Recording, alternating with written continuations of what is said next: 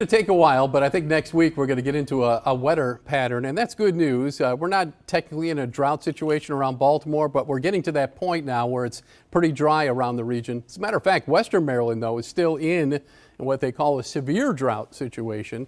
You can see that on the orange shading there, and the moderate drought extends all the way into Frederick County right now, but at least on this analysis around Baltimore, we pretty much caught up over the last 2 or 3 weeks as far as rainfall goes, but we're starting to head in the other direction. So let's take a look at the long-range forecast here. This is from the Climate Prediction Center over the next 6 to 10 days, and they think there's a pretty good chance that that will be at least slightly above normal as far as rainfall goes here in the Mid-Atlantic and from here south down into the Carolinas.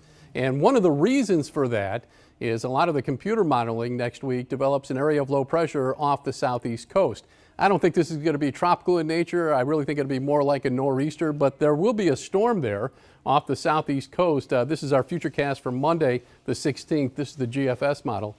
And then we're hoping that some of that rain drifts up towards the Baltimore metro. We'll keep an eye on it, but I do think the weather pattern is going to start to change next week, and we'll have some rain in the forecast.